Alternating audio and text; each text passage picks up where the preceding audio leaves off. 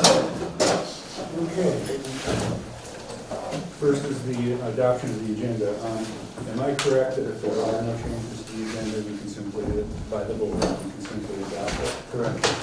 Okay, are there any changes at all, additions or changes in the order of the agenda? From anyone on the board? No. Hearing none, we've adopted the agenda. Thank you. We'll move on. Okay, item C, the consent calendar. Does the board have any questions about the January 14th meeting minutes or the bills paid? None? Okay. Does any member of the public wish to comment on the meeting minutes and or the bills paid? Yes. Yes, Stephen. So draft minutes again are skeletal. They don't really reflect what happens at the meetings. Fortunately, we've got videotape that can reveal much. But you talk about public outreach. One of the ways you can do public outreach is actually communicate with the public, and your actions speak louder than words. The other thing is we're not seeing billing from Bill Hansel, and at this point we think we're projecting that he's doubled his billing up to year to date. And I'd like to point out that the county, when they hire consultants like Bill, they will hire him up to a certain amount of funds, and then they have to re-vote it in. But the deal that Bill seems to have is unlimited and has really no performance objectives, and is very problematic for the taxpayers as well as the district. I don't see, if the way we're conducting this adventure, that we're going to ever stay within reasonable budgets for this maintenance facility that you want to build. So more detail, more detail, more detail. Thank you. Thank you. Does anyone else from the public have a comment? Hearing none, we'll move on. Thank you. Okay, item D, public comment, open time. We gotta approve the, What? the draft minutes. Oh, sorry. I completely, yes. I can't even read my own notes. That's a bad sign. Do I have a motion to approve the consent calendar? Bill is Second. moved, and Isabella has seconded. Is there any further discussion? Great. All in favor? Aye. Okay. I'm abstaining since I was. You're abstaining? Okay, so we have approved it 4-0 with Siobhan abstaining. Thank you. And thanks for the catch-up. I guess I'm in a bigger hurry than I thought I was. Anyway, okay. Item D, public comment, open time for items not on the agenda. Does anyone from the public like to comment? Stephen, you were first. Go ahead. Yeah. As everyone knows, you got approval for the initial plan, and there were important laws and matters in the general plan that were ignored: the stream conservation ordinance, the commitment to park space, and preserving our archaeological heritage. And it was very disappointing because I thought we were a county that embraced environmental protection and responsible government. Notwithstanding, it sounded like you got everything you wished for, but now it's going to come to roost. Eric and Bill, actually, I want to use a polite term. They misled the Planning Commission when they said that the area that the trucks are going to back up on our gravel. They're not. It's very clear. It was really outrageous. We had no opportunity to rebut some of the statements made the second time around. It's unfortunate, but you're going to have to live with the budgets that you blow through, and you're going to have to be responsible to the taxpayers, and ultimately the functioning of that facility, which it's going to just boil down to math, people. You got a 22-foot truck, you got a 20-foot trailer, you're going to have problems there operating efficiently. We tried to wave you off this a couple years ago, and you guys have bulldozed this through.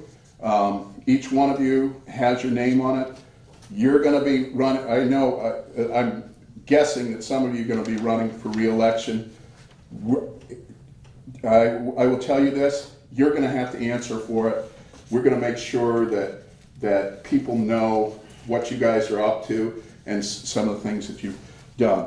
Lastly, I want to say, within a week, the CSD violated some more environmental laws when they took down protected trees. And I know Eric has probably been praised of this, but that's a problem as well. There are environmental groups that are now taking sudden interest to the activities of this district, and hopefully we can restore order and environmental protection in this community. Thank you. Thank you. No response? Okay. Linda? Okay, I want to talk about financial best practices and my opinion. This is my opinion, so I would appreciate nobody interrupting me until the end. Please do not interrupt me. As you all know, if you read my email, I volunteered to pay for a couple of lights and a dimmer switch and, you know, some patching of the ceiling in the fireman's kitchen or dining area. This started 9 months ago. I worked with the firefighters. They decided what they wanted. I wrote detailed email to the district manager. We talked about it, and then nothing happened, and nothing happened. And then there was another email that said, well, the captains are gonna work on it. And then I ended up in the hospital and was out of kaput for a few months. And when I finally found out, follow up again, well, nothing's been done, I'll look into it, blah, blah, blah, blah, blah, blah. In the meantime, I finally decided to get this project going. I didn't want it to be a year project, a year-and-a-half project like the kitchen was. This is a teeny, teeny little project, a couple lights, a dimmer switch. I didn't want it going on and on and on, so I brought over a check for $1,500 as a donation for the project. And I had explained to the district manager that if it was more, I would pay more. If it was less, we'd save the money for something else. No problem. At least that's what I thought when he and I talked. I don't believe I had that written down in one of my follow-ups until he thinks I did recently.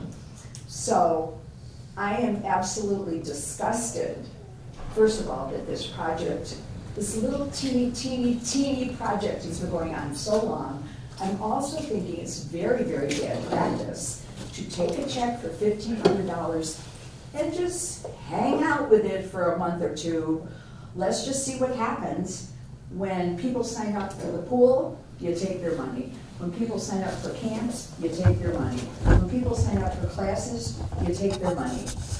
And then if somebody, you know, gets hurt or moves out or doesn't want to do it anymore, you give them a refund.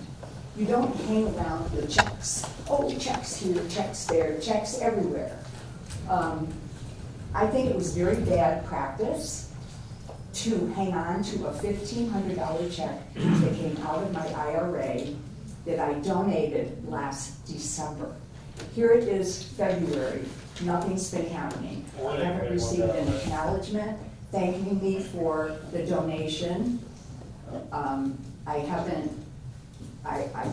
certainly haven't seen any progress in anything happening, and I just think you guys ought to figure out what you're doing with certain checks And maybe it's a little bit of, I don't know, maybe it's the Barnello thing.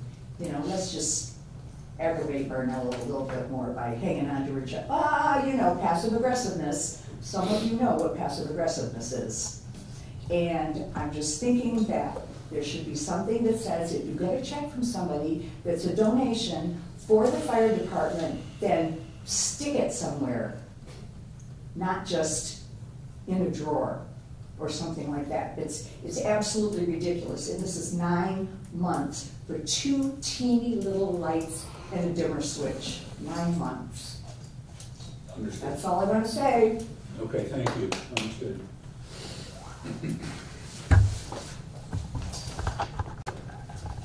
Is there anyone else from the public that has any comment? Okay. You don't need to approve this. Good. Moving on, district managers, item E. The next item on the agenda is to welcome Michael O'Connor from R.J. Riccardi, who will present the preliminary 2018-19 audited financial statements and management report. Michael? Good evening, Board of Directors of the Marinwood Community Service District. As you know, I'm here to present the audit financial statement for the year 2019. There are 2 documents. The first one I'd like to go over is the financial statements. Could you speak up a little? Sure. Just elevate your voice. Okay. So on the financial statements, I'd like you to turn to page 1.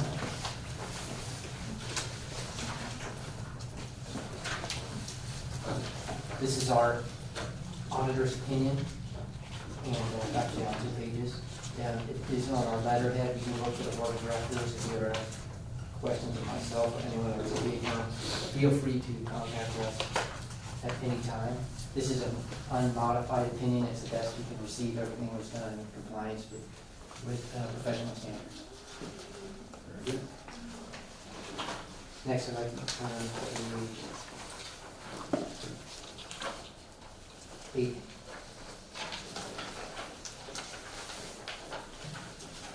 Feel free to interrupt me with questions at any time. Okay, so page 8, this is your statement of deposition. It's on a full accrual basis, as if you were a for-profit corporation. You actually kind of 2 sets of financial statements in here. One is on a modified accrual basis. This is on a full accrual basis. The modified accrual basis is almost like a cash basis. So this is on a full accrual basis. I just wanted to point out the total net position. You have a deficit there of $4.3 million, and you know, this mainly came about due to these pension and full-time liabilities. Mm-hmm. Yeah, I have a question. I use a particular term when an entity's liabilities exceed assets. What is the preferred term? Bankruptcy. Liabilities, well, you have basically a deficit position. I've used the term technically insolvent. Is that incorrect? I would say yes, it's incorrect here. Okay. What would be the preferred term? It's not insolvent. So these liabilities are way out in the future, and there is no amortization schedule to pay these off. Mm-hmm. And they change every year. This year they went in the actuarial calculations went in the district's favor, and they reduced the liability. Mm-hmm. The general manager and the staff and the board are making efforts to put money aside for these liabilities. Understood. So this year was a good year. The economy is booming, and the district felt that they had a good year. And so obviously they're putting money away for a main year and also for these liabilities. So that's a good practice. But the district is paying making their payments on these liabilities. There's no, in the near future anyway, it's seeing that not happening. Mm-hmm. They've always made their pension payments historically. So the payments are being made. You have these big liabilities out there, but there are things outside the district control as far as whether they go up or down. And there's no amortization schedule like a mortgage would have or a car loan would have until you can really feel exactly what these liabilities are. Right. So anyway, I would not say you're insolvent. All your bills, if somebody's insolvent, they're not paying their bills. Mm-hmm. The Okay, district is on top of all of it. I think that's why they use the term technically, but yeah, understood. I appreciate the explanation. On the next page, page 9, is your statement of activities, and it is the result of your all activities for the district for all your revenue and expenditures. It starts off with expenditures. The district is in the business government agencies under business and providing services. These are the costs of services, $5.1 million. Then you have charges for services that the customer pay. And then what's left over is you got about $2.5 million of the taxpayer subsidized, of which you received over $3 million. And you ended up with an excess of revenue over expenditures of $920,000.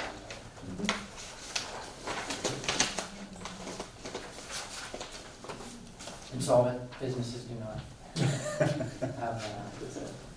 That would be a loss. Right. So the next page, page 10, is your balance sheet. This is on a modified accrual basis. It's not much larger than a cash basis. So if you see your general fund, second line from the bottom, total fund balance is $3.5 million. And that's not much money you have in the general fund. And then you have your measure fund there, which is also positive, $230,000.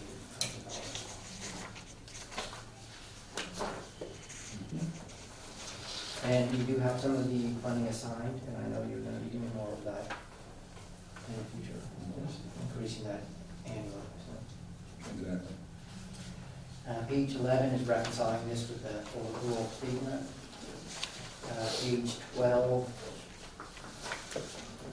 is statement of revenue and expenditures and change in fund balances. Again, is modified accrual. This third line from the bottom, your general fund had more revenue than expenditures of $893,000 approximately. Page again? And you measure a fund, 12. Thank you. measure A fund also had $67,000 of excess of revenue over expenditures. Very good. Behind these pages, you have your notes, financial statements. It talks a lot about district policies and really accounting policies, as far as your debts, your pension plan, your OPEB plan, capital assets, but they're trying to relate depreciation on those, but I didn't want to point anything out. So if you have questions at some point, you can always give me the contact. Thank you for the material. There is also a management report. We do look at the district's controls and how they safeguard their assets due to fraud or error. We only had one observation, which is paying through the reconciling tables and terms to the general ledger, and they got halfway through that, and they'll complete that the rest of this year. Very good. And Okay. that's it.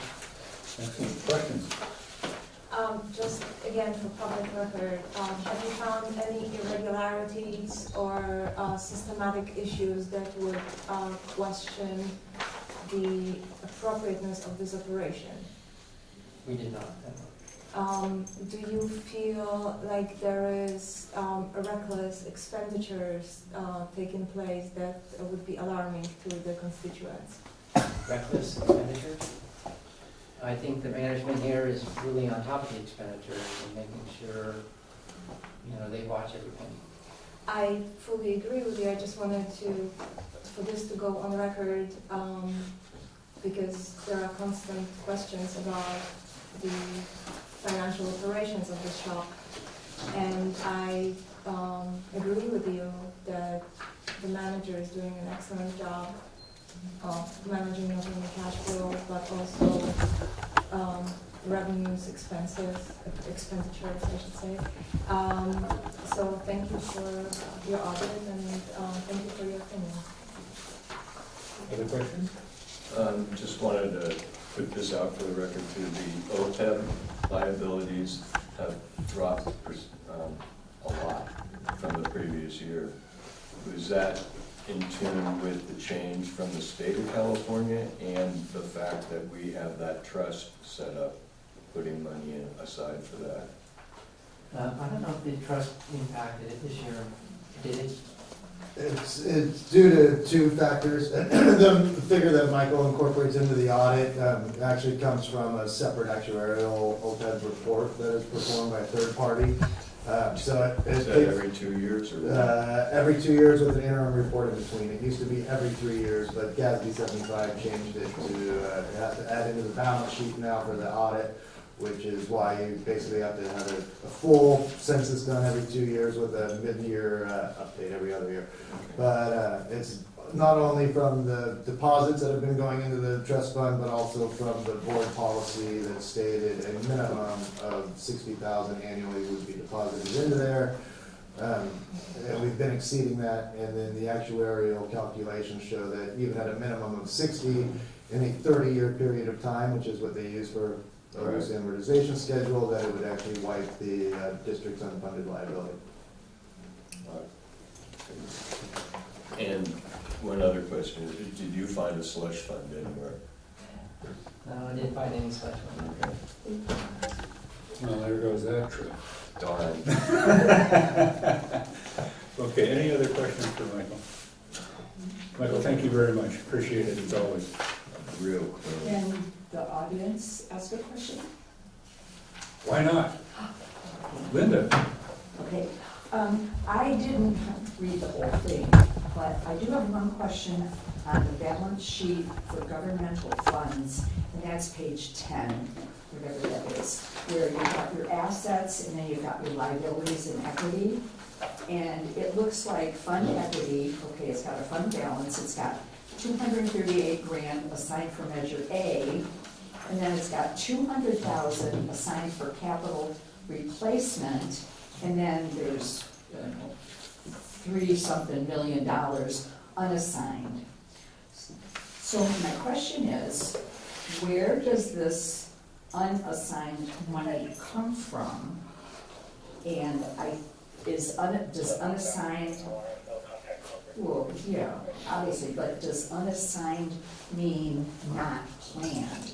Because here, it looks to me like there's a $200,000 allotment for assigned for capital replacement, and that's probably the pool, I'm guessing. But I know that in the past, every single year, there's a checkoff sheet with lots and lots of tasks or projects that you guys all need to do, and you've got money assigned, money assigned, money assigned, money assigned. But here, the only thing that's assigned is Measure A, which is a separate bucket, and then this $200,000 capital replacement.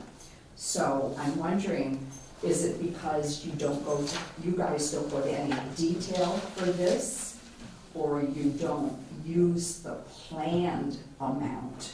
Because I know you've got plans for lots and lots of this money. So.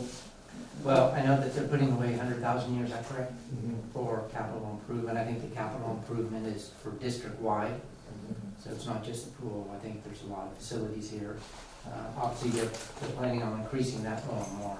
But this money is obviously, they haven't formally assigned it or anything, but there's money being put away for their pension liabilities, for their retiree health liabilities. There's and of course their budget, annual budget every year. But Eric would know more. But okay, so I guess my question is then, in an audit, you don't go to the detail that says, of this over $3 million that is unplanned, we really do sort of have it planned. Otherwise, why would you put a big dollar amount in like that? It's just, oh, it's extra money, extra money, extra money. well, that doesn't mean it's extra money. That's just your equity. That's just your assets over your liabilities. Right. That's all that is. But it's not planned. Well, Michael, I would if you say it don't is mind, planned. I can get this. That basically represents our fund balance in our general fund. The 200,000 for each of the prior 2 fiscal years, and this fiscal year Right. being the 3rd fiscal year, the board has designated $100,000 specific towards capital reserves. So that is where that 200,000 comes from the last 2 fiscal years. Okay. So that is a board designated fund specifically towards capital reserves. The rest goes into there. So in terms of the plan is the annual budget. This is money that is sitting in our fund. As you know, our annual budget is 5-point-something million dollars. This is only $3 million, so that's not enough in there to even cover an annual budget. This is money that is sitting in the fund as of June 30th, 2019.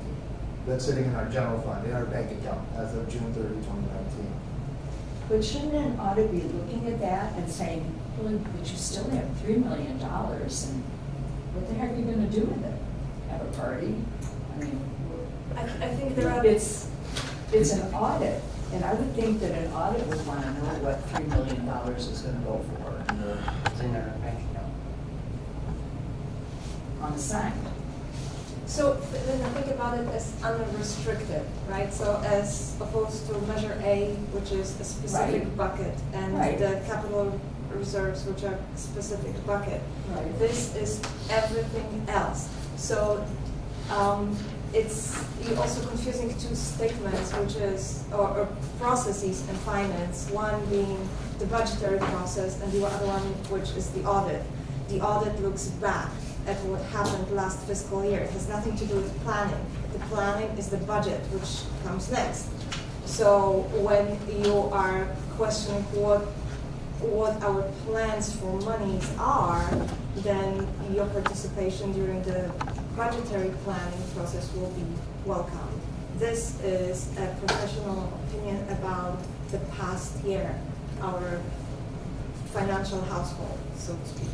Okay, so looking at the budget for the last year We're would be not- a better, no, but it would be better for me to know that, oh, yeah, there's $3 million here, there, and everywhere throughout the budget. And that's what it was used for. You see, here it doesn't say, 25% went to the fire, 25% went to parks. So if you're looking for what percentage goes to what part of operations, then yeah, look for budget. Okay, Another way to look at the percentages, what goes into what, is roughly when you look on page 5 in the management Page 5, discussion, there is under expenses or expenditures, right? You see comparison between 2019 and 2018. You see how much park expenses we've incurred, how much recreation, how much public safety. So that's Okay. your percentages. so I as just far wanted to go a as- little deeper, and that's another places where it can be found. So you would really have to, you mentioned that you didn't really read this. Okay. So that's why I didn't That's help right. you to read it. Good. Thank you very much. Thank you. Okay. Stephen? Yeah, so for about the 10 years that I've been coming here, this firm, Riccardi, has been doing the financial statements and audits. They've always produced happy scenarios, and there was one year that we didn't use them, and we had very unhappy scenarios, so we went back to Riccardi. There are limitations to this, and I actually don't, I understand, I forget his name, I understand what he's saying, that the district has the money in the right columns. However, his assertion that costs are well controlled or something that quite frankly he would have no knowledge of. I'll give you an example. This falls on our staff. We had a problem in the park, had to repair our pipe. The district manager went out, found somebody who could do the work, did not price shop it. The job was done in roughly a day and a half. And I think we paid him, what was it, $50,000? Lots of companies in that business, and for the life of me, I can't see how you can call that responsible financial management. Likewise, we have issues with liabilities, which are do not show up here, but are substantial, and those are the legal liabilities. Case in point, the Millers. You've been fighting them for a year, and I guess either you've settled or you're close to settlement. but that money is going to come right out of the taxpayers' pockets. You've also changed the spending thresholds that do not require a public discussion. So now the manager can commit very large sums of money to projects without competitive bidding. And we are really not facing a rosy scenario. We should be looking at this with great caution. Because after all, at the end of the day, when you have a credit card debt of $5 million more than you have, you are insolvent. That's how most people understand it. I understand the gobbledygook of pensions, but ultimately that is an obligation that we must pay. And when we have a situation with this maintenance facility where the architect has no performance, is basically bills as he sees fit, and there's no performance objectives. You're not discussing the budget for that project. You guys are actually hiding a lot. Yes, this probably, all the numbers probably add up, but it's the truth that we really need to look at. Thank you. Any further comment? Bill? Michael, thanks again for doing a great job for the district. Sorry that the prior comments don't really understanding of what an audit actually is. But as usual, your firms analyze the district processes, and I personally appreciate your work and continued work on this. Thanks. Thank you. One more question. The reason we continue to hire your company is because of your expertise in government entities or audits of government entities. How many years of experience do you have doing that? Me personally, The firm. the firm started in 1975. And you've been doing government audits since then? That's the date of my birth. I'm not going to age myself. Okay. Thank God, everyone in this room can count. Anyway, is there anything else from Michael? No, just thank you to Michael and his staff. They're always good to work with, and usually they work with and accommodating to our needs and our schedule, and I appreciate the professionalism by which they operate. So And one thing also I would like to add is it's very nice to see on the end of the management report there are fewer and fewer items to be worried about every year. Thanks for your stewardship in that regard as well. Thanks again. Appreciate your time. thank you, Michael. We need a motion to accept as Okay. So Go ahead. Okay, I have a motion to accept from Bill and a second from Leah. Is there any further discussion on accepting the audit? Hearing none, all in favor? Aye. Okay, that's unanimous. Thank you. Okay. Item E2, fiscal year 2019-20, second quarter P&L budget to actual variance report. Eric? Great. Well, to be parlaying off of the last topic, this is an unaudited financial statement. These are just looking at profit and loss, basically budget versus actuals for quarters 1 and quarters 2 combined. A couple of the items of note, I did give you a detailed staff memo, but just to be clear, the primary revenue at this point of time in the year is typically taxes. We have received our first major allocations of the current secured. In total, the district received a little over $1.1 million in net general property taxes and $855,000 in special assessment net. It should also be noted that as of Q1, our general fund had earned a little over $17,000 in interest alone. That does not include Q2 because they haven't calculated or allocated what our Q2 interest will be, but that $17,000 already exceeds the planned budget amount for the entire year, so that's a good notion. And again, it's been several years since we've needed to take out a dry period along through the county, so hopefully we can stay on that course.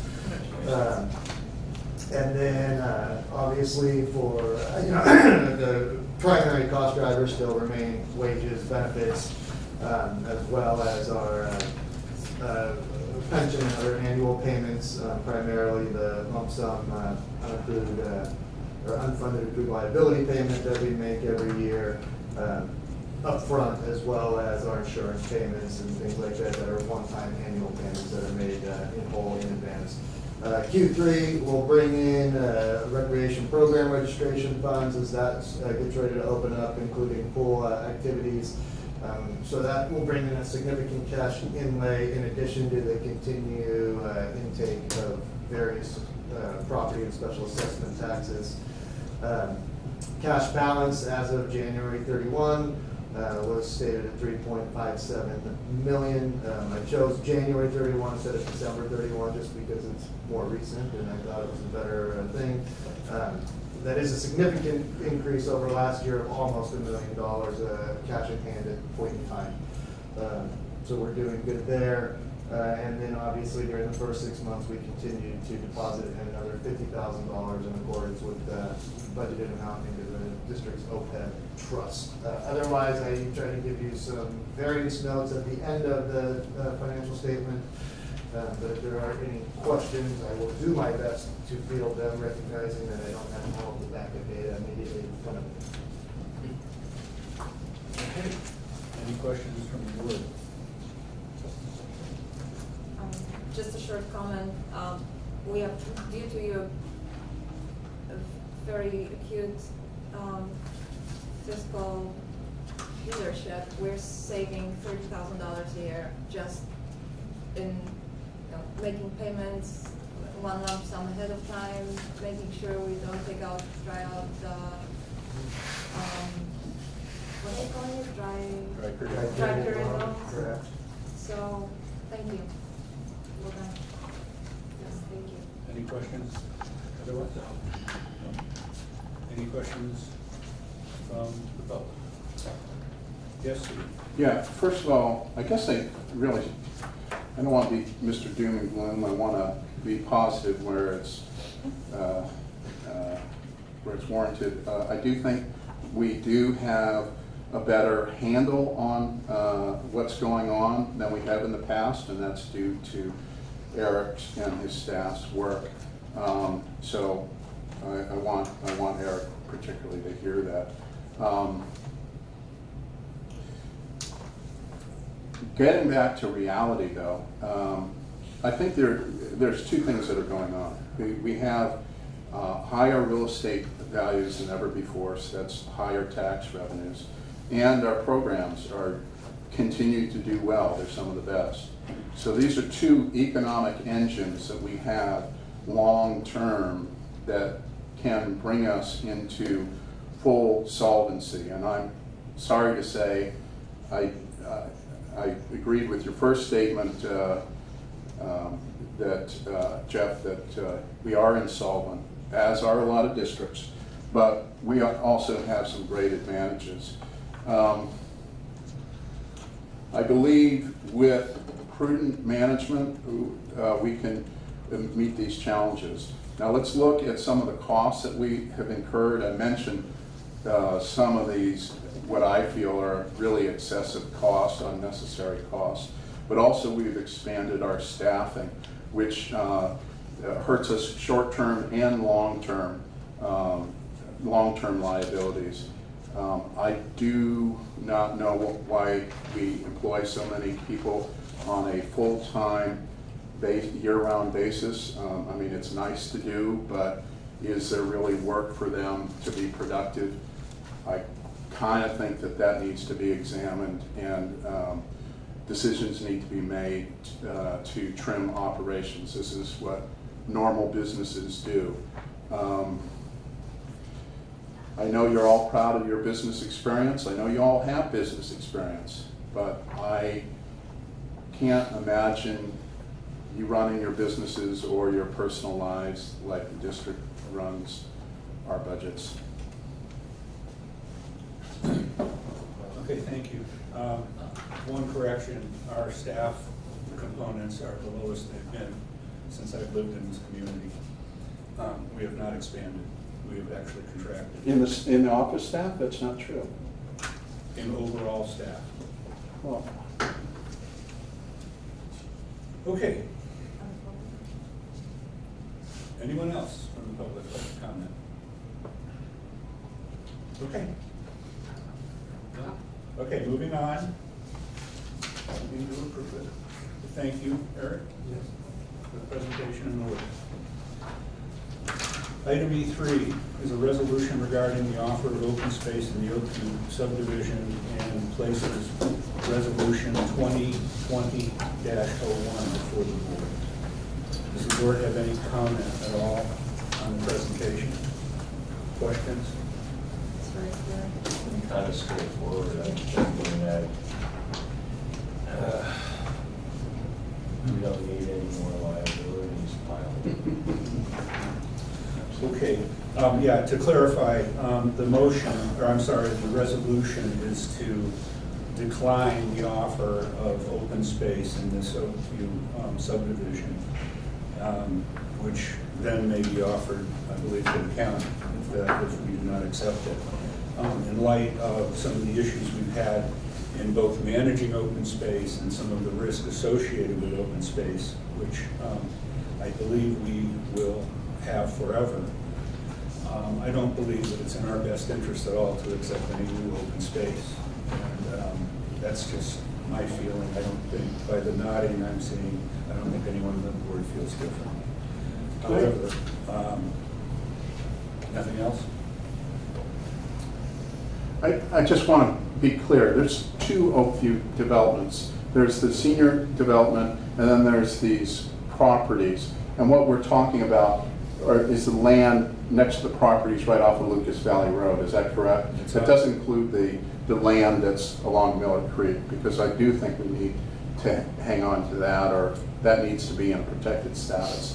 This is, thank you. I think this is what's used to be referred to as the Daphne property. Correct. This is sort of at the intersection of Las Colinas and Lucas Valley. Yep. If you understand what I'm saying? Yep. By the way, I fully support The you. senior facility is actually informally referred to as the Oaks. Okay. Yeah. Any questions from anyone? Can I have a motion regarding approving the resolution from anyone on the board? Leah, the move, and Sivan, the second. Okay. Any further discussion? Okay. All those in favor of approving resolution 2020-01 to decline the offer of open space? Say aye. Aye. Okay, that's unanimous. Thank you. All right. Moving on to item E4, the district manager's report. The last night was one of the more interesting ones, but we moved right through that. On the district manager report, just a couple items of note. Obviously, there's been a lot of other items in this agenda that have been consumed in the last month or so. One, obviously, was brought up at the beginning of the meeting. We did, Bill Hansel of Hansel Design and myself presented to the Planning Commission on January 27th the merits of the Park Maintenance Facility project. It was unanimously approved by the Planning Commission as presented with a couple of very minor conditions attached to it, having to do primarily with screening for one of the homes located directly behind, and the appeal period is already come and gone. So now with that, Bill and I have already started getting together and talking about what our next steps are, trying to develop a calendar in terms of estimated timing, adding in some contingencies, and as we do that, we will be sure to present more updates as these come along, and working to identify other consultants who will be needed, such as structural engineering, civil engineering, landscape design engineering, so on and so forth, and then we'll be able to move into the building permitting stage, which will also be laborsome and cumbersome, I am sure. Otherwise, moving forward, we're also, I already began working on the fiscal year 2021 budget creation for next fiscal year. I did include a brief schedule of when those will be presented. As you can see here, it's 1, 2, 3, 4, 5, 6 various public meetings that drafts of the budget will be presented leading up until final adoption. So those will be coming in with the next board meeting. Very good. Any questions for either of the two items? I have a couple if nobody else does. These engineers and consultants, are we going to be going through a bidding process to identify who is going to be involved? And are these, I'm assuming that they may be subject to all the rules, cost levels, et cetera, that, for a public entity. Is that correct or not correct? Not entirely correct now. These are consultants that you bring on. This isn't actual cost of construction. So okay, so they do not necessarily apply to that particular rule. Okay, well that's good. How about public bidding? They would like a formal RFP process? No, but we will certainly go out and get as many bids and proposals as we possibly can. Okay, all right, fair enough. Yeah, this isn't like a sealed bid process, not on the consultant stage. Once we have plans designed, permits in hand, everything else, and a very lengthy and detailed RFP based on 1,000,001 factors, including environmental reports, county requirements, civil, structural design. That will go out through a very formal RFP process or a sealed bid. Good, very good. Thank you. I appreciate that. You're welcome. Okay. Can I ask you a question? Absolutely. Thank you. From what I understand now, the district manager has added placeholders for several more meetings, board meetings and hearings and budget stuff, which I think is great.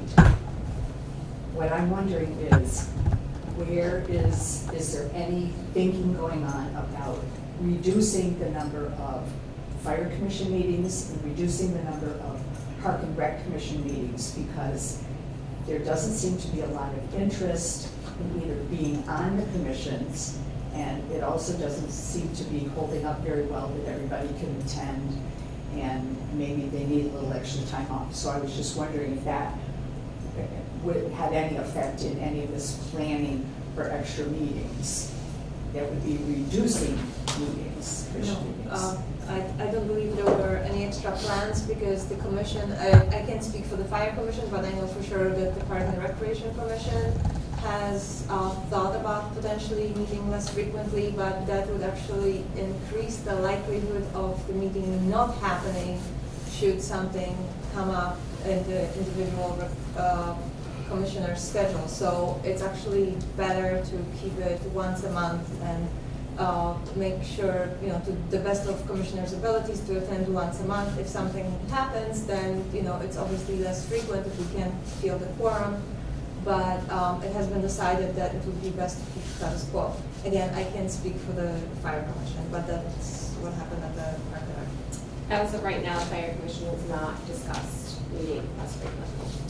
Okay, well, I was just thinking that if you plan for less meetings, then people could plan around those times. And I know you can never think of something come up at the last minute, but I was just concerned because there doesn't seem to be any interest in either of those two commissions.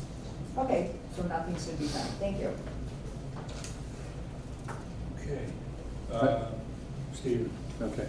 So I have a comment on that, but I'm going to wait till the parks session.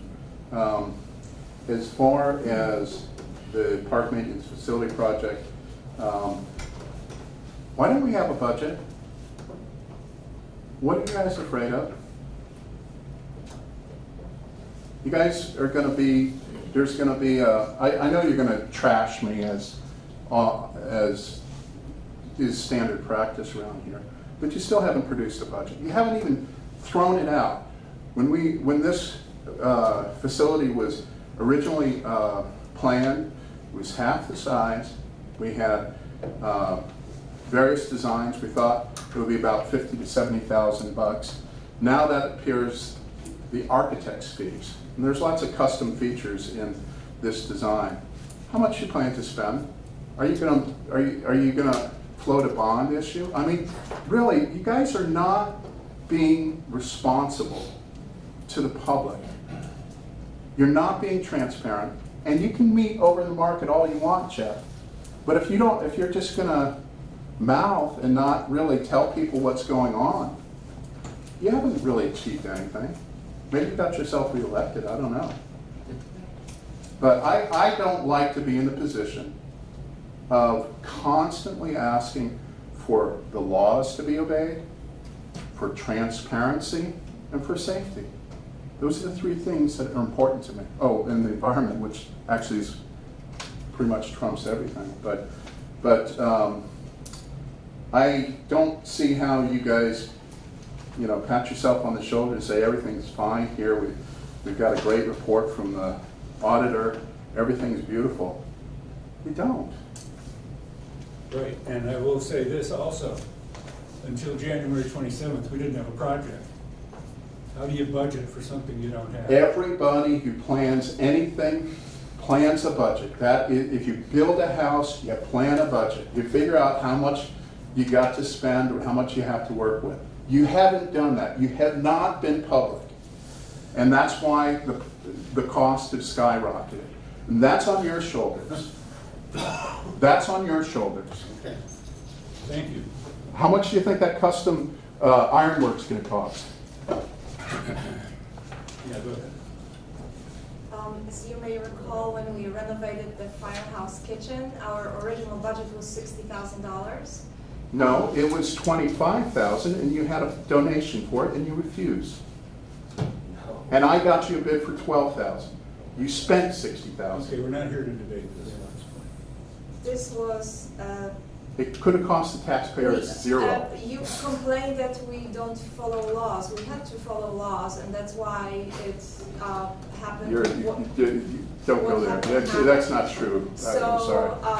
Original budget was $60,000. We weren't able to receive any bids that were nowhere close to it, so the kitchen cost close to $100,000. To expect the maintenance facility to cost $70,000 when we spent $100,000 on a kitchen is just absurd. I don't really know where to begin. Okay, thank you again for your comments. Anything else from the public? Okay, we'll move on. Eric, once again, thank you for your work on the We'll move on to item F, which is fire department matters. And Chief, would you like to? Hi, sure. Good evening, board members. Thank you for having me. I'll start off by giving you an update on the fire chief recruitment. It's going very well. I'd like to thank Board President Jeff Naylor for spending an entire day with us yesterday. He was a panel member. There were 2 panels that interviewed 6 candidates for the position of fire chief. We had 6 very strong candidates. From those interviews, the city manager and the deputy city manager were selecting finalists that they interviewed today, and they're paring down that list to an even smaller number. And then the final finalists will go before the city council tomorrow afternoon for interviews. And from there, I'm sure a selection will be made in the very near future. So it's moving along very quickly, and I'm sure by next meeting we'll have an update announcing a new fire chief for you. So, but again, thank you, Jeff Naylor, for it was an all-day process. It was exhausting, but I appreciate your help. And we sat next to each other, and it was a pleasure getting to know you better as well. So absolutely agree. Thanks, Bill. Thank you. So it's a 3-day process for the applicants. Yes. They're basically taking like vacation time to come and go through this. So that's tricky. It is. Yeah, they're exceptional people. And how many did you say it's been narrowed down to? I'm not sure. They haven't told us that. Oh, okay. It started with 6, and then they're narrowing it from there. So, okay.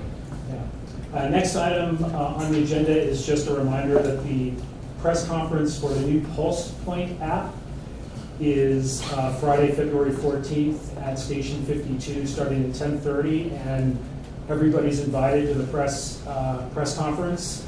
I'm not an app-savvy person at all. Like most of you, I use the phone all the time for certain functions, but typically I get stopped dead in my tracks, even if I want a new app, because when it asks for my Apple ID, I never can remember where that is, and I never can launch an app. But this one in particular, Pulse Point, I went to extra effort because of this press conference. I figured I'd better get this app on my phone. And I just want to say, it's one of the neatest things I've seen, and I'm going to encourage you all. It's a free app. I'm kind of jumping the press conference here, which I'm not supposed to do, but I'm so excited about this. You can download this app free, and what it does is, by just opening it up, it shows you every call, fire EMS call in Marin County that's taking place right now, and those that have taken place in the past few hours. So for instance, if Engine 58 were to go on a call right now, we could all just open our Pulse Point app and see where they were going. Now, if it's a residence, it won't give the address numbers, it'll just give the street. But if it's a business or a facility like this, it'll actually give the address. So you'll be able to know what's going on. So let's just say, for instance, this summer, you see smoke and you hear sirens. You can open your Pulse Point app. It opens instantly, and you'll be able to find out what's going on and who's responding. Pretty neat. And then there are options. If you want them, you can activate them. If you're within 500 feet of a reported cardiac arrest, it'll notify you in case you want to help with CPR. Now again, it won't give you a residential address number because we don't want people running into people's houses saying, I'm here to help with CPR. But this is actually saved lives, this app. This app is live in other counties. It's been live in Sonoma County for several months now. It's going to go officially live on Friday in Marin. It will also point you to the nearest defibrillator. So, like, if there's a cardiac arrest in this building, for instance, it will notify you if you're within 500 feet of it. It will tell you there's a cardiac arrest and point you to the nearest publicly accessible defibrillator. So, it's a phenomenal app. And I have it open all the time just to see what's going on around the county. So. Okay, and this isn't beta software. This is actually live right now? Yeah. Great. It is. So it's really neat. Something else that's also really neat is we're doing a medic rotation. We have our medic with us here this evening. He's doing PCR right now. Oh, he's doing PCR. He's doing medical reports right now. That's cute. That's good. So medic rotation is this. What we're doing is we're taking the Marinwood paramedic and we're rotating him or him onto a San Rafael ambulance so that they get a little bit more active experience, more patient contacts, and able to treat a patient from the scene to the hospital.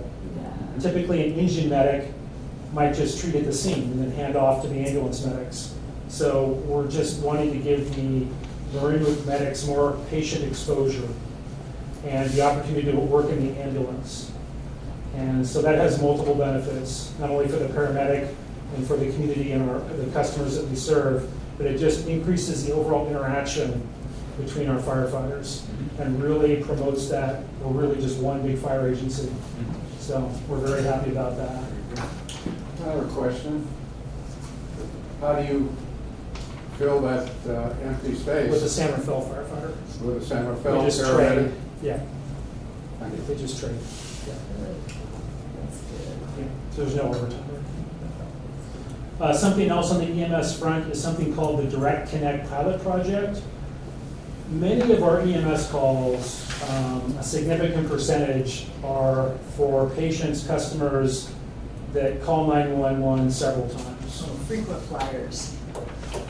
So what we're trying to do with this Direct Connect program is we've partnered with Marin County Health and Human Services with some of their experts to actually ride along on calls and observe and try and develop options for more successful outcomes that don't necessarily involve transport to the emergency room.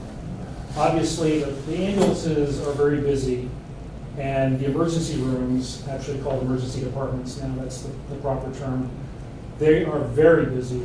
And if we can divert patients to other programs that are more appropriate for the patient based on their illness or issue, and keep them out of the emergency department, and then also reduce the number of 911 calls, we're increasing service levels across the board. We're keeping the ambulances more available for those that really need it, and we're finding more appropriate levels of care for people who have chronic illnesses or issues that call 911. Is that pilot underway right now? Mm-hmm. It is. It is. And the length of it? 90 days. 90 days. Yeah. Great. To the third row during the 90 day. Pardon me? Oh. Just The next item is the AmeriCorps NCCC team that we've had in San Rafael now twice. This is almost like a Peace Corps group, but they do work nationally. They get assigned to projects within the U.S. And Quinn Gardner, our emergency manager, who actually was an AmeriCorps member earlier in her adult life, has been instrumental in getting these teams into San Rafael for up to 10 weeks at a stretch. And what we've been doing is housing them at one of our temporary fire stations that we've used during our facility construction projects. So we're able to house these people, and basically they're working full-time, 7 days a week, doing vegetation management projects in San Rafael on both public lands and in some cases on private properties for people that can't afford to do vegetation clearing. And so what we're doing now is our district manager, Eric, and Sean Rule, one of our vegetation management inspectors, who's also a Marinwood volunteer firefighter, by the way, which is great. There's a real connection there. Along with Quinn, are in the application process right now to get another team back here later this year to do work mainly in Marinwood this time around, in Upper Lucas Valley, those areas. So we're in the process of filing that application, so we're very excited about possibly getting one of these teams back, because they do a lot of great work. That would be great. To follow up on Yeah, that, please. the AmeriCorps folk have certainly let us know that they expect this to be an incredibly competitive round, with much more requests than they have the ability to do. So I like our chances, but it's a grant application, and you never know if you get awarded. Understood. And if we don't get it, we'll just keep applying. Right. And Quinn Gardner is very persistent, very persistent on these fronts, and she is well connected too with the AmeriCorps. So thank you. Yeah, San Rafael staff, especially with Quinn and Sean, have been amazing and put a lot of time and a lot of work into the application itself, into gathering all the proper demographics, and then getting it to me at a point where it's in far draft form, so that we can sit down and really refine it and fine tune it and expand it a little bit by the time it goes out. So without their help, there's no way we would have time to put it. It's a complex application process. We would not have time without the resources that they have provided simply as part of the relationship. So Is Sean Rule, is he a constant contact with San Rafael? he is an employee of San Rafael at this point. He's one of our vegetation management inspectors, but because he's also a Marinwood volunteer, what we've done is we've kind of allocated a certain amount of time for him to actually focus on Marinwood specific fire prevention, vegetation management, and helping with the application as part of that. So again, we just like that connection that he grew up in Marinwood. He's a Marinwood volunteer.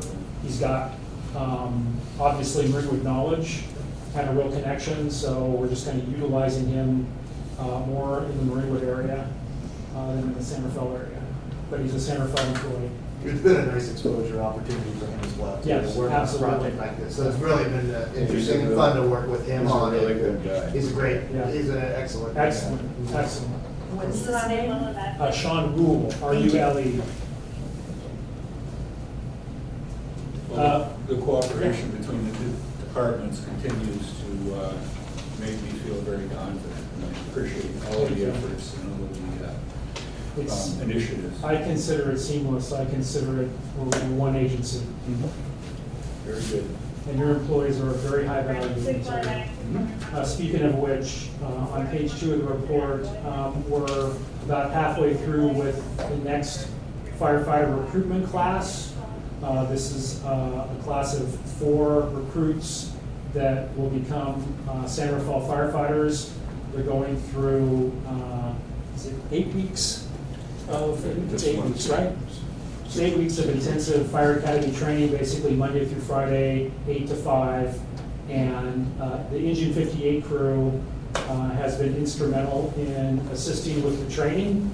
And recently they actually did a full 1-day, it was a wildland training class, wasn't it, Captain? Correct, yeah, 2 days. 2 days. Can you just briefly describe it since you basically led it? Yeah, so we provided the same training for the last academy, and then once in a while we were asked back to do the same thing, and it involves all the standard evolutions that they're required to know during their first year of probation on the line. Progressive hose lays, some of you may have seen them up on the hill here at St. Vincent's in the summertime, so we went back to that area and got them well versed in those skills. And we get a lot out of it too, just having the opportunity to train them, and we use that to keep our skills up to code as well. So. And it just increases the collaboration and builds the relationships between all the staff members, which is wonderful. And then the last item is just a quick update on the Marine Wildfire Prevention Authority, which continues to form, but obviously is unfunded.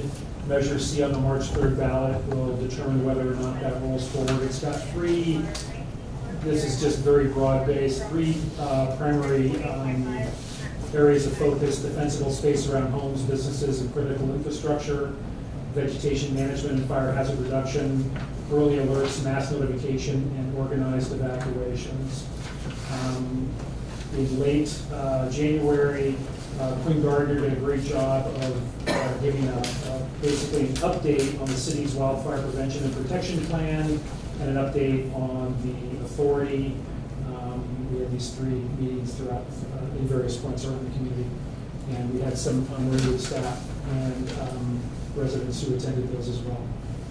And the call activity for January will provide that on the next staff report. Or data analyst specialist David Catalanoto, his wife had a baby last month, so he's been off for several weeks, so I wasn't able to get the data from him, so we'll just have 2 months worth at the next meeting. Okay. Very good. And that's it.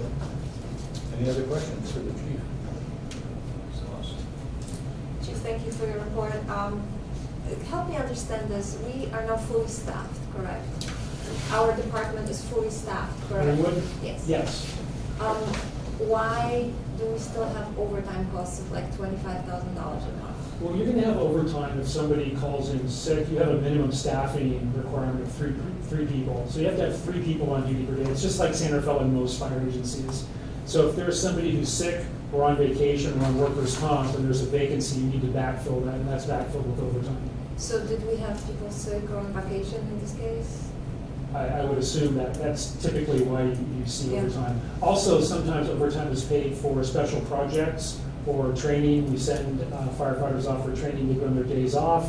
They would get paid overtime for that. That can happen on occasion. So I'm just going to give you a general summary of what generates overtime. And I also, our staff work quite often in San Rafael through the shared services agreement, so overtime goes in there as well, but that actually gets reimbursed.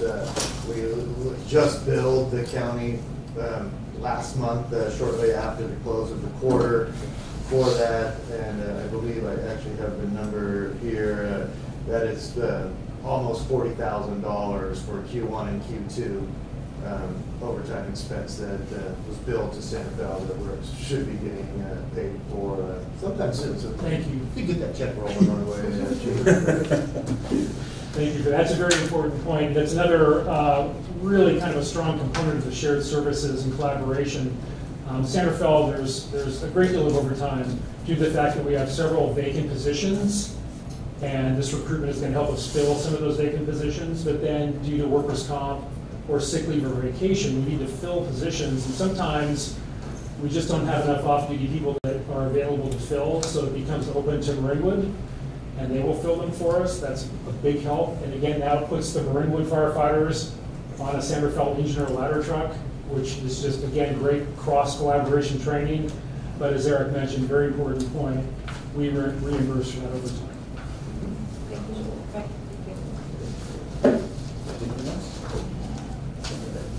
Any comments from the public? Ron? Yeah, I wish you could prevail on the AmeriCorps program to come up with a program to reduce the fuel load on the county farm property. And I know it's Parks and Open Space never saw a weed they didn't love, so there's always a pushback from them. But I've lived at CSA 13 for 55 years, and for 48 of those 55 years, the county cut those weeds every year until a lady came in as head of Park and Rec and thought the snails and the birds were more important than people's homes. But I think it should revert back to a more proactive fire prevention, because you're aware of the winds we've had in the last week. If there had been a fire, we'd have lost part of Idleberry and part of Appleberry in Marinwood from flames at the county farm. And I think we've got to be a little more proactive than that. Stephen? Yeah, thank you for Chief Sinop for a good report. Nice detail, love it. I wanted to make a few comments. First of all, Pulse Point kind of creeps me out. I don't really, as a citizen, I don't really need to know who's having when a medical emergency's happening, or if there's a fire 3 miles from my house. What it does, though, is it puts my IP address and phone number in a database, and it just, I don't know, we're just giving up everything to Google and the government, and I just think it's kind of creepy. But I know that's not your personal interest. The other thing, but a couple things. First of all, I love our fire department. I think it's a professional bunch led by professionals, and I love it.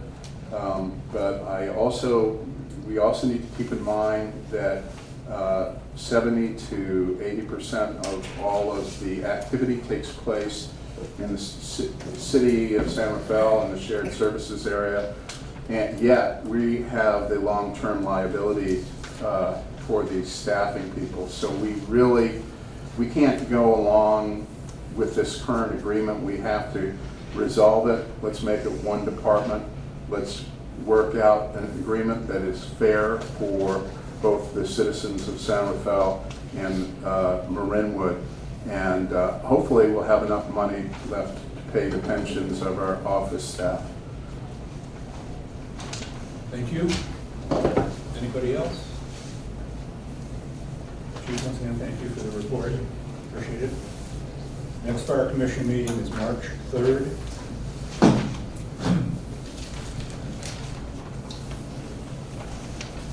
Okay, we'll move on to Park and Recreation matters. Draft minutes of the Park and Recreation Commission from January 28th. Any questions from the board or comments?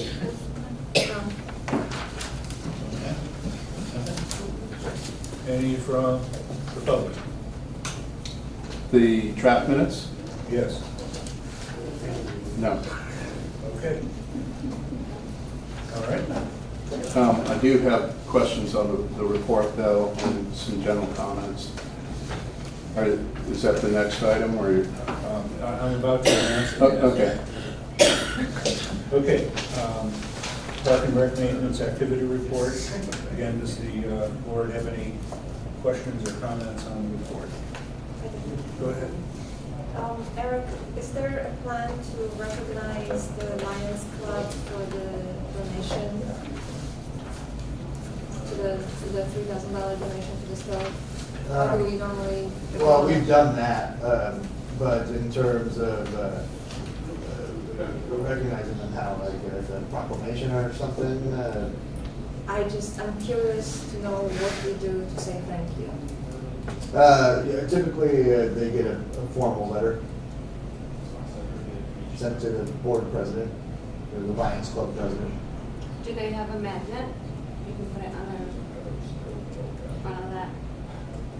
Do they have a magnet? Well, you know, like the little magnets that you put on people's cars. Oh, You have a front of the oven we don't have every a time plaque we or turn anything it on. along those lines that are in there.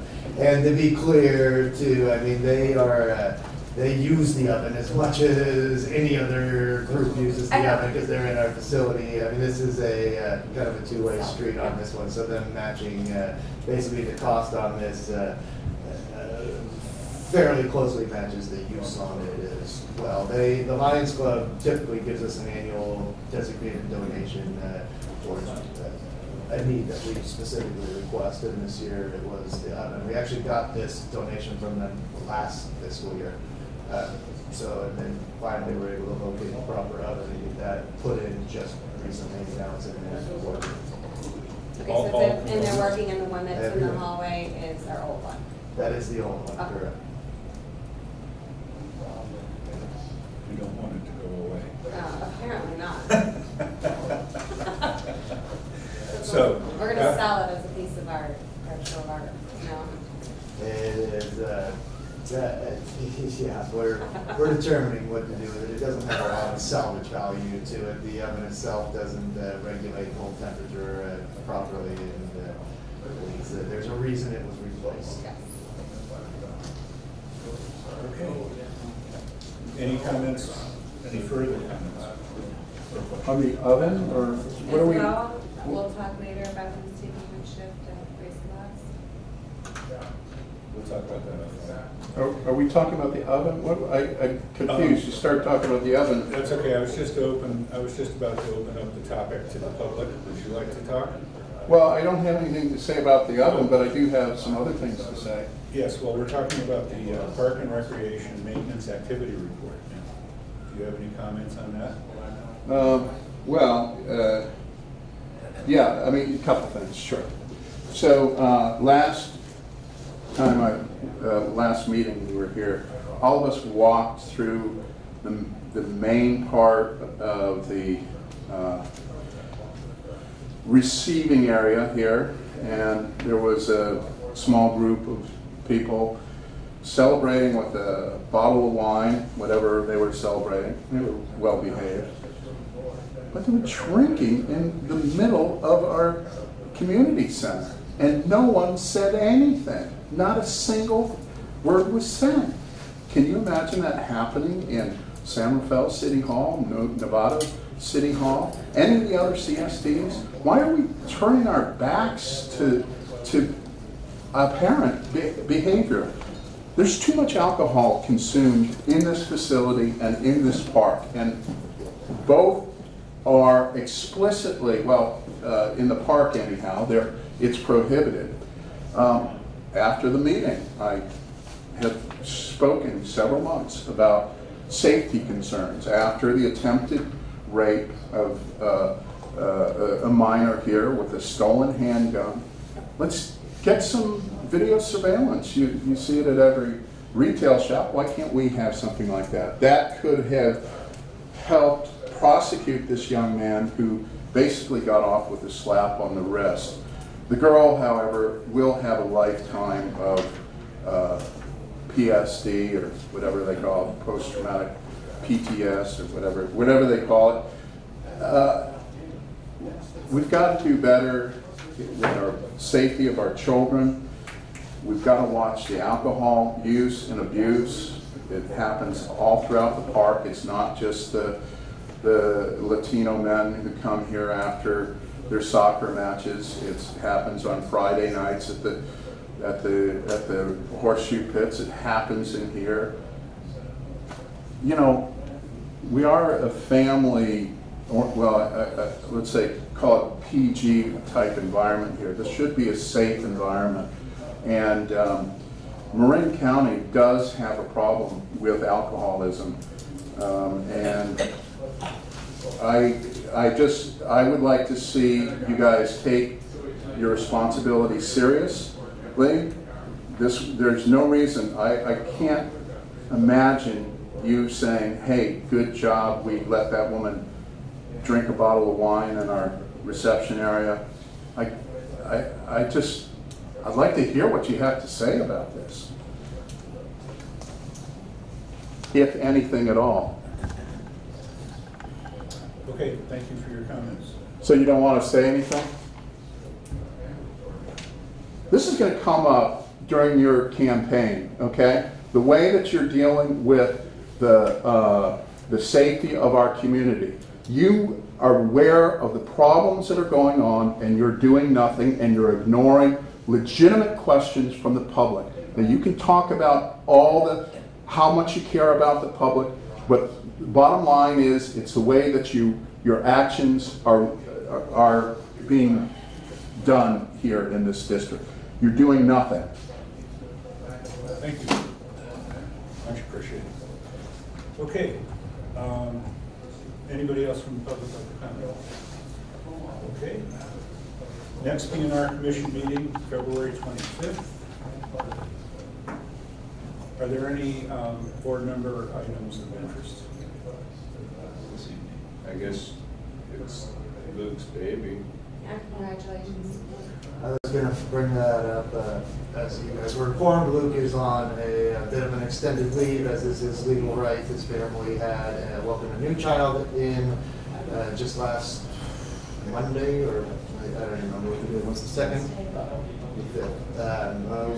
Grand Tower. So he is out for a few weeks taking care of his family, and will be back, I believe, towards the end of February, assuming all checks out and continues to go well. That said, he has been fairly well plugged in and still texting and looking at emails from time to time, which I'm sure is a bit of a welcome distraction for him every now and then as well. But yes, congratulations to Luke and his family on their recent addition to their wonderful family. Fantastic. And I just wanted to say that the spring-summer Marinwood review that I got in my email today, not yet, the official one that's printed, but it looked amazing, and I just wanted to congratulate the staff on their hard work and putting it together. And I love the 60-year commemorative part of it too.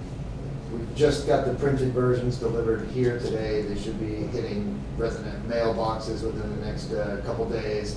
As Siobhan pointed out, this year we recognized the 60th anniversary of the district, and there's a really neat and fun pictorial as well as some kind of historic notes all about not only the development of the district but the development of Marinwood as a whole. So it was a fun project for staff to work on. I encourage everybody to take a look at it. There's some really neat and historic photos in there.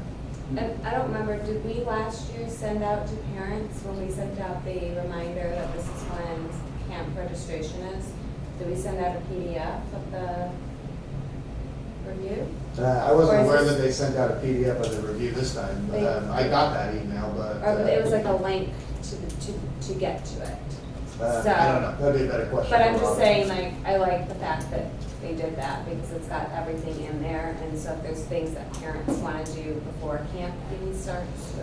Yeah, well, printing took longer than normal. It's been on the website for a little while, but we've been getting a lot of calls, and Robin has been doing a fantastic job, especially in Luke's absence. Thought that it'd be a good idea to send out an email to everybody on there that just reminds them, here are registration dates, here's where you can find all the classes, so on and so forth.